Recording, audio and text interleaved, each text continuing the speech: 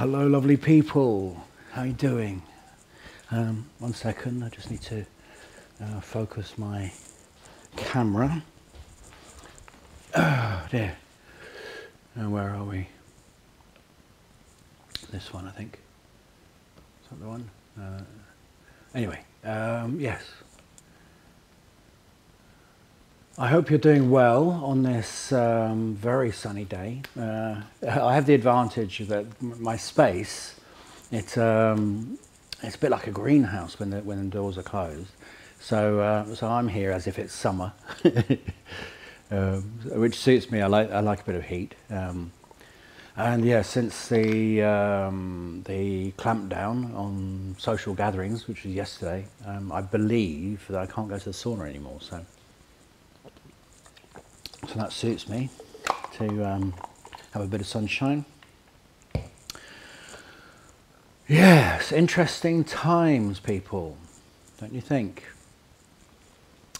When I meditated this morning, there was a different feel in the air. I must say I'm very glad that finally the authorities are starting to recognise that we need to put some sort of measures in place. I don't want to make this a discussion, a political discussion on how the virus is being dealt with, but it did seem to me utterly irresponsible the way it was being dealt with before. Yes, so at least there's some measures in place right now to slow down the spread. And yeah, what I was saying was this morning when I was meditating, there was something different in the ether, if you like. It felt like a surrender of sorts, kind of a drop. Something dropped. Something was dropped, and you know, I have no direct physical evidence of that. It was just what I felt when I was meditating. Felt like that something in the psyche of this country, at least, has dropped into being present to what is, to the reality of what is. And this is a time that we can use to reflect, to be with ourselves. But we have this technology, we have this interconnectedness through the World Wide Web. And you know, I've seen it as a means of communicating to the whole world. The message that I have around the way to treat the body, and for a long time I've been teaching online since 2010, isn't it?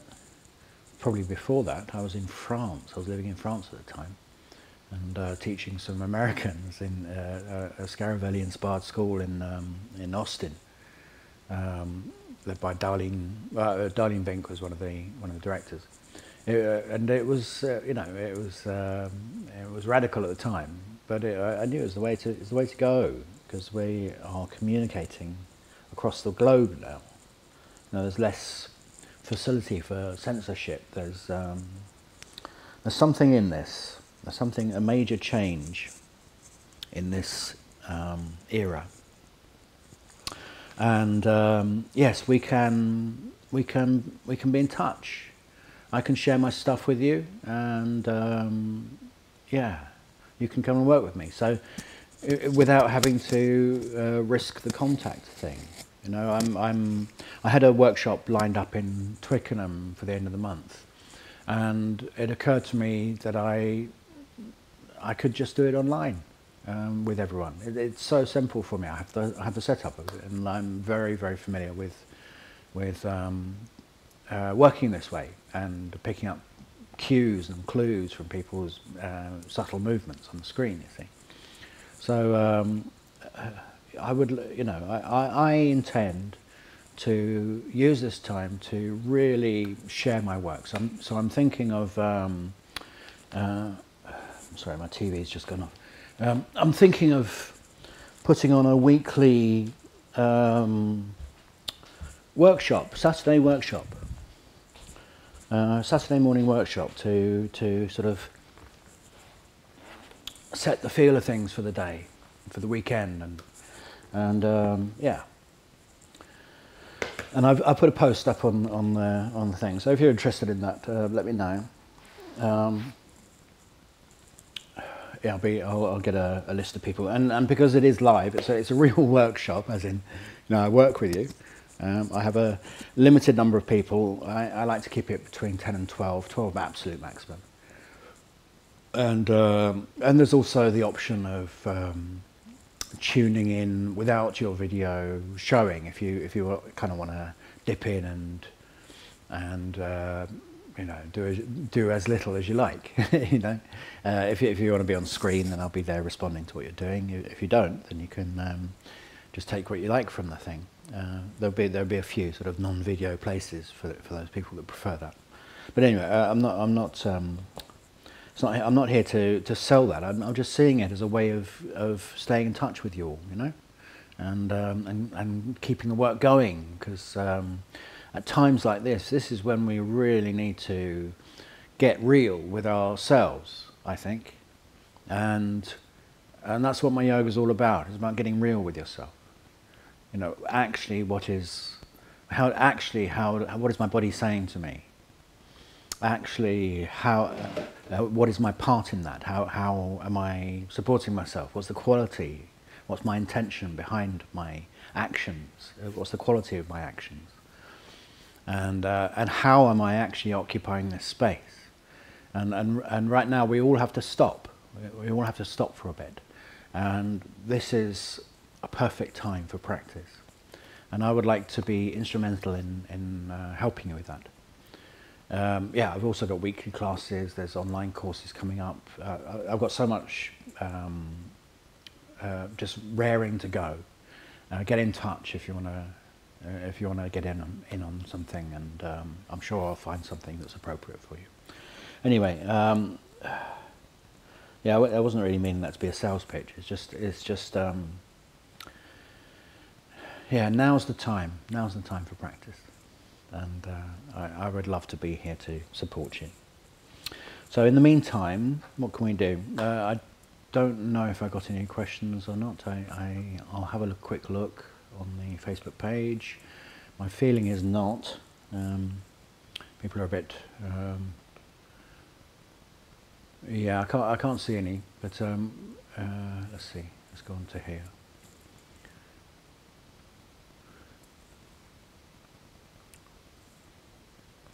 Sorry for the pause.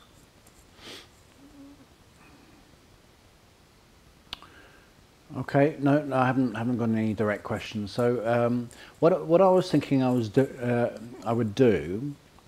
There was a question from one of my students up in Scotland who had symptoms. He came down with the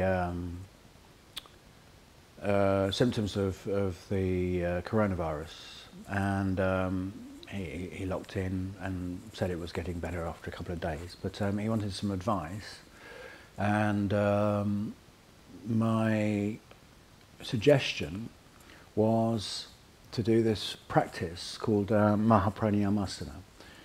It's my own kind of invention. It's to do with the Enviro-somatic thing, as in you get yourself to engage with contact. But it's a pranayama, as in it's breath work. And yeah, breath work with a purpose. Hang on, I've got to do some technical stuff here for a second. Right, here we go. Yeah, so I think we'll do that. We'll get involved with something that can help, because some of the symptoms are, of course, difficulty in breathing and Yes, yeah. Basically, difficulty in breathing, soreness in the throat, and these things. And the worst thing you can do is panic. The worst thing you can do is become stressed. And the thing that I was talking about is a kind of ubiquitous setup for yoga, as in it's a practice that can teach you everything you need to know. And so I'm just going to change camera so you can see me clearly on the mat. There we go. Oh, I've got a comment from someone, or is that for this or something else? Let me just check. There's a comment from Dorothy. I hope you're well, Dorothy. Let's see. Is there anything I can?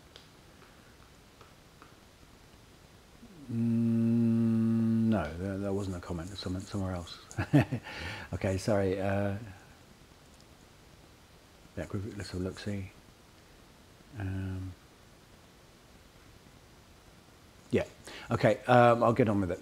Yes. So this is a good thing to do. You don't have to be well to do this practice. I'm going to do it lying down because that's the surface I have. Okay. If you're feeling, because I understand the shallowness of breath and the stuffed upness is really interfering, so you might not want to lie down to do it, but you do need a surface behind you, all the way up to the back of the head. So a good firm chair is good. If you've got a lazy boy lounger or something, that would be ideal because you've got nice angles and you've got support for your legs as well. But you do need your feet to be on a surface that you can press against. And other than that, that's about it really. So it's pretty straightforward. The positioning is straightforward. If you're lying down, it's roughly this. Feet underneath the knees so that you can press through them, so you can stand through your feet. And make the base of the spine light by doing so. Base of the spine in contact with whatever it is. In this case, it's the mat. And if you're sitting, your contact would be, if you're sitting on a chair, for example, your contact would be more underneath your thighs, and the base of the spine might be missing contact. So you would need to nuzzle it into the corner of the chair so that you had a point of contact there. Okay, so this is just the setup. And then yes, if you're sitting, the feet will need to be on a surface, whether it's the floor or the footrest or whatever it is. You need a surface there, and the upper back needs a surface, particularly between the shoulder blades. But with the possibility of changing that over to the shoulder blades themselves.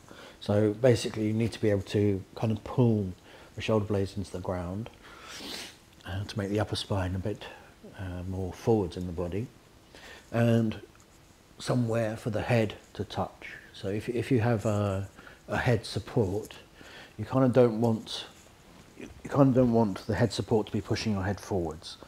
So if you can organise it so there's a resting back feeling. And this is the key. It's all these points of contact behind us need to be available to us as for our reference, our sensory referencing. We need to be able to feel those points of contact and engage with them. So if you're, I won't fuss too much with the details. If you are feeling ill, you won't have the energy to bother with the details too much. But what you do need to do is you need to engage.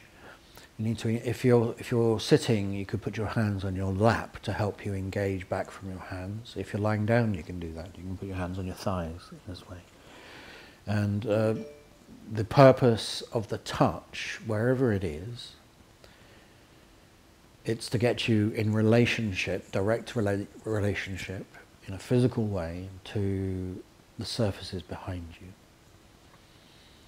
as in you embrace, you engage. You're engaged with the contact behind you. You do it from your hands, you do it from your feet. And you allow the breath to become a function of that engagement. As in, you're pressing against the chair, the mat, whatever it is. You're using your hands, you're using your feet. And you're doing that to breathe. Now the effort will change the quality of the breath so that it slows down, so there'll be less of a rush to get the breath in if you feel blocked up. I wouldn't be lying down if I felt blocked up right now. I'd be using a chair or something. But pressing into that surface behind you to breathe kind of invites the back of the body to open up and broaden, to accommodate the arrival of the breath in a slowed down fashion. And then the release of the breath is simply that. Now, but if you're lying down, it's kind of a bit easier in some ways because the release of the breath can lead to a kind of sense of weight dropping back. But if you're blocked up and you're sitting, my advice would be to have another go at pressing as the breath leaves.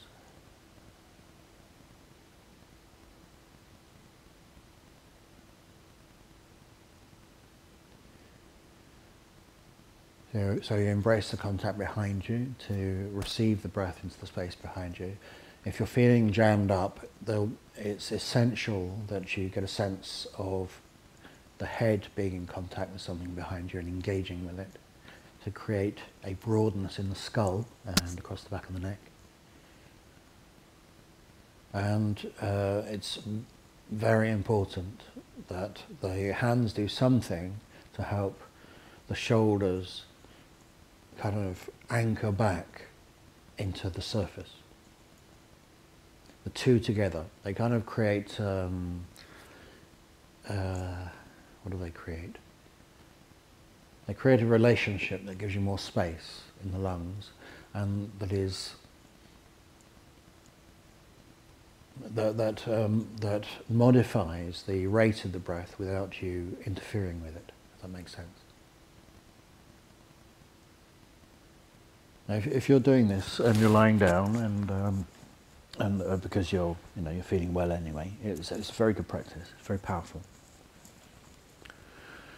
It's I'm actually putting together a pranayama series, online course series for people. It's going to be pre-recorded, but if you're engaging with this, if you're well, your difficulty will be in keeping your mind steady on the following the instructions to stay mindful of engaging with the arrival of the breath from your contact with the space behind you and the release of the breath into the contact. Both are very physical actions, both involve changes in the core of the body and the ribs and that sort of thing. And what it's relaxing for is the mind. So what generally happens is people relax and then they stop practicing, and that's fine.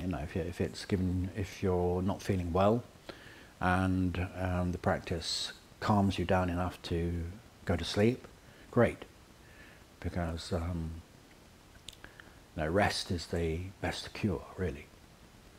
But stress-free rest is even better.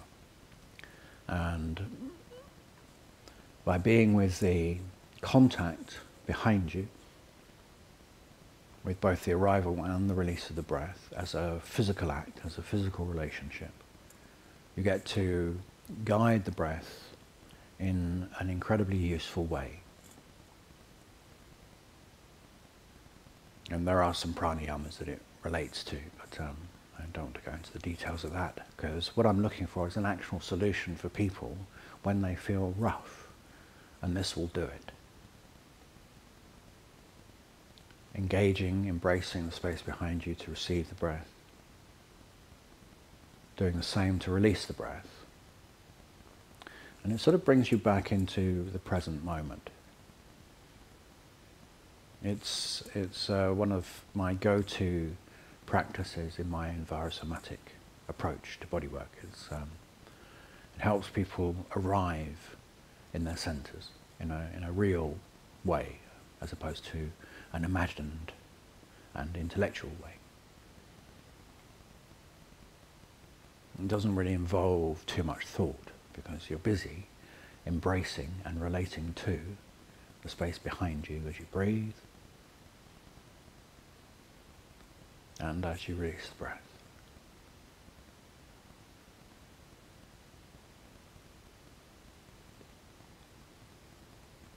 Okay.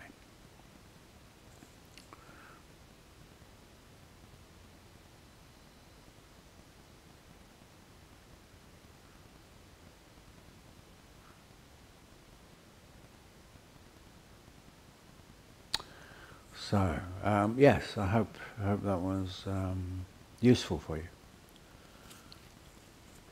It's yeah, I've been teaching this very quite different stuff, this different way of doing things for a long time, and it's taken me ages to get round to calling it something different.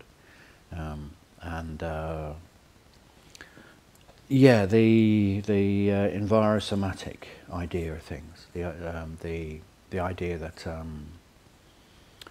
the thing that we experience in our bodies, the way we experience ourselves, is a direct function of how we engage with our environment. It seems so damn obvious to me, and it's been seeming obvious for a long while. But I feel like there's a change in the collective psyche that is making this seem more, make more sense to people. And if you follow those instructions, I can pretty much guarantee you feel a bit more spacious, a bit more centered, a bit more here and now, which is kind of the point of the whole thing. Yeah. So I hope that was useful for you. Do leave me encouraging comments so that I know that I am helping, if I am.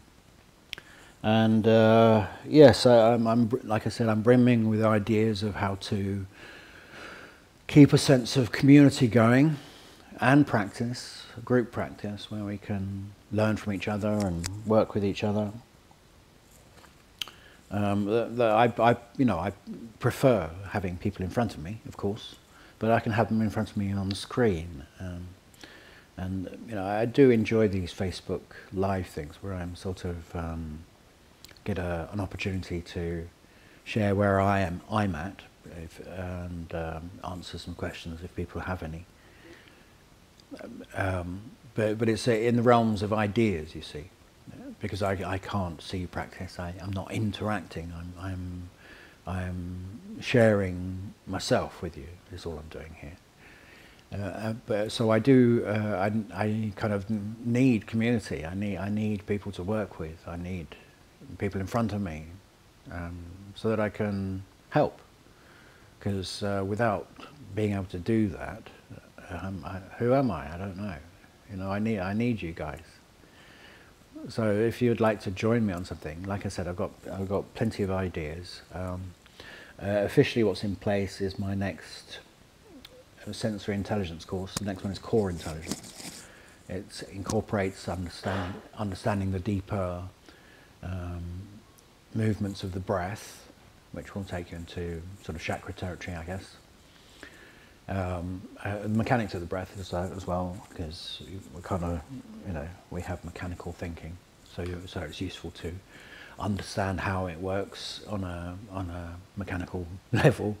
Yeah, it'll involve the innate wisdom of the breath and the spine, It's the Core Intelligence series is an honouring of the Van der Scaravedi quote for elongation and extension of the spine. The pushing and pulling has to stop. It really does. And it's when you can create conditions that take this sort of conflict with the spine out, the spine is free to move in surprising ways. I'm very versed with creating those conditions for people, and when I work with people live, I can catch the moment when integration is there, and that is the moment that movement is so simple and so unexpected, and that's the bit that's the part that's missing, because we're so busy creating the right conditions, we don't really notice that the spine is free, because we're not familiar with that feeling. So that's going to be the next online course that's for dedicated teachers, practitioners, anyone on the personal development path that wants the real deal. These courses, these sensory intelligence courses, are for you. They're very intense. I'm doing 2 intro workshops so people can just see if they like it or not. The first one is the 26th of March, I think. It's a Thursday evening, hour and a half. And I'm doing 2 intro workshops, and then the courses stuff begins mid-April. Yeah, so that's for you obsessives out there that want to really get to grips with the patterns of the body and how we interact with our environment, and how we can create conditions for nature to arise in our movement. And I also run weekly classes, which are still, I think as we speak, they're still at a half price, a discount rate. I might bring the price down anyway, just because of these times. People don't feel as free with their money, so it will be appropriate to do that. But at the moment, they're very cheap. You can drop in for a tenner for a 1-hour bespoke class with a small group of people, where I'm directly answering your questions, yoga solutions. That's on today. That's Tuesdays, and I do. There's one class at 11:30 for an hour, and there's another class at 6:30 p.m. for an hour. Gold members on the website have access to either class at any time, as well as the recorded yoga solutions series. So what else is there? Yes, and this idea, Saturday workshops. I've my Saturdays are usually booked up with workshops for other people in different places, for British Will stuff and whatnot.